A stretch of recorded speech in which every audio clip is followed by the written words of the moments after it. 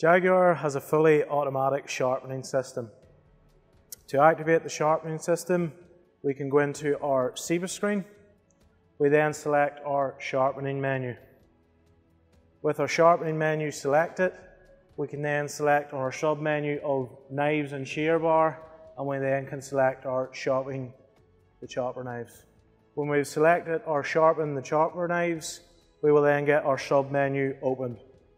In this sub-menu, we will then have information of what the chopping cylinder is doing, how many movements of the grinding stone we have done, what our targets are, and what the complete number of the sharpening system is. To activate the process, we can then use our green arrow at the top, which will then start the automatic sharpening process. Now that the sharpening process has been activated in the CBUS screen, we will now see the sharpening flap will open. The machine will then set the engine RPM to the required speed to sharpen all the blades evenly. The back and forth movement will count as one sharpening cycle. Every time a sharpening cycle is completed, the stone is ratcheted down to compensate for the grinding of the blades. The machine can carry out up to 450 cycles back and forth while automatically adjusting.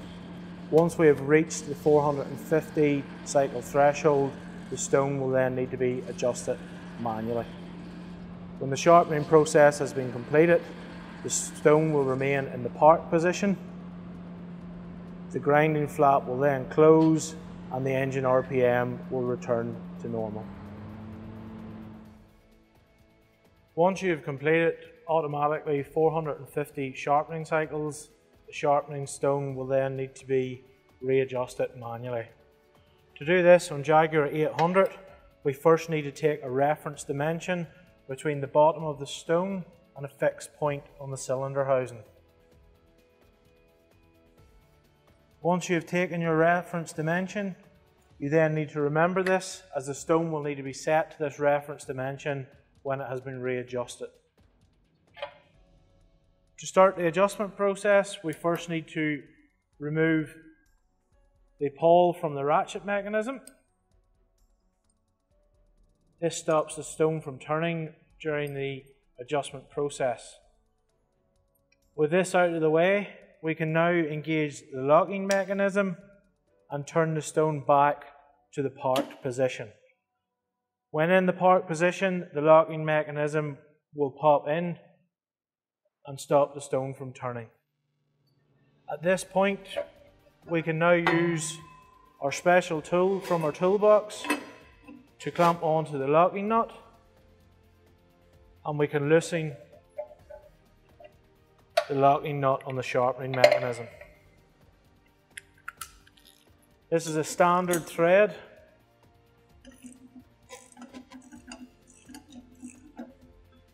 With the locking nut now loosened, we can now remove our special tool and carry out our adjustment process.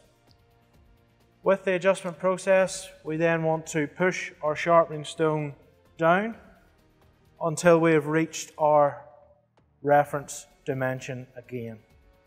Once the reference dimension has been met, we then want to tighten up our locking nut, refit our special tool, and torque the nut as required in the operator's manual to 170 Newton meters.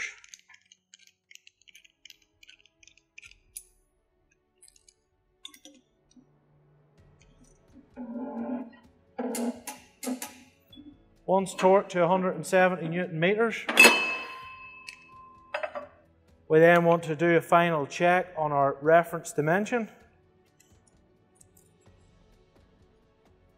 And at that point, if our reference dimension is correct, we can then move our sharpening system onto the top of our blade.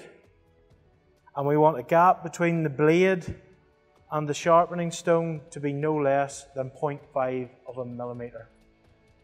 If all these measurements are correct, we can then complete our process by resetting our cycle counter to 0. Once we have completed the manual adjustment, we can then come back to our CBUS screen and have a look in the sharpening menu. We select our sharpening menu and then we select our settings section. In the settings section, you will then get information on the condition of the knives. You will get the time to the next sharpening procedure. If you have a quantity meter fitted to the machine, you will then get tonnage to the next sharpening procedure. You will then see how many sharpening cycles you are going to set for your sharpening process, and then the total number of cycles on your sharpening system. This is the number that we then look for. Whenever this gets to 450 cycles, we then need to reset our cycle counter. Whenever we complete our sharpening process, we can then adjust how many cycles we complete in one process, and this can be adjusted anywhere between 1 and 30 cycles. Next thing we can then adjust is our sharpening interval, and this is just a countdown timer to remind us to sharpen, and we can set this anywhere from 0 to 99 hours. If we've got the quantity meter option, we can then set anywhere from 0 to 8,000 tons. Now, down at the bottom is the important menu, and this is where we reset sharpening cycle counter back to 0 after we've completed our manual adjustment. Simply click on the option. You will then get a reminder that you're doing this process. Simply click yes, and that will put the sharpening cycle counter back to 0.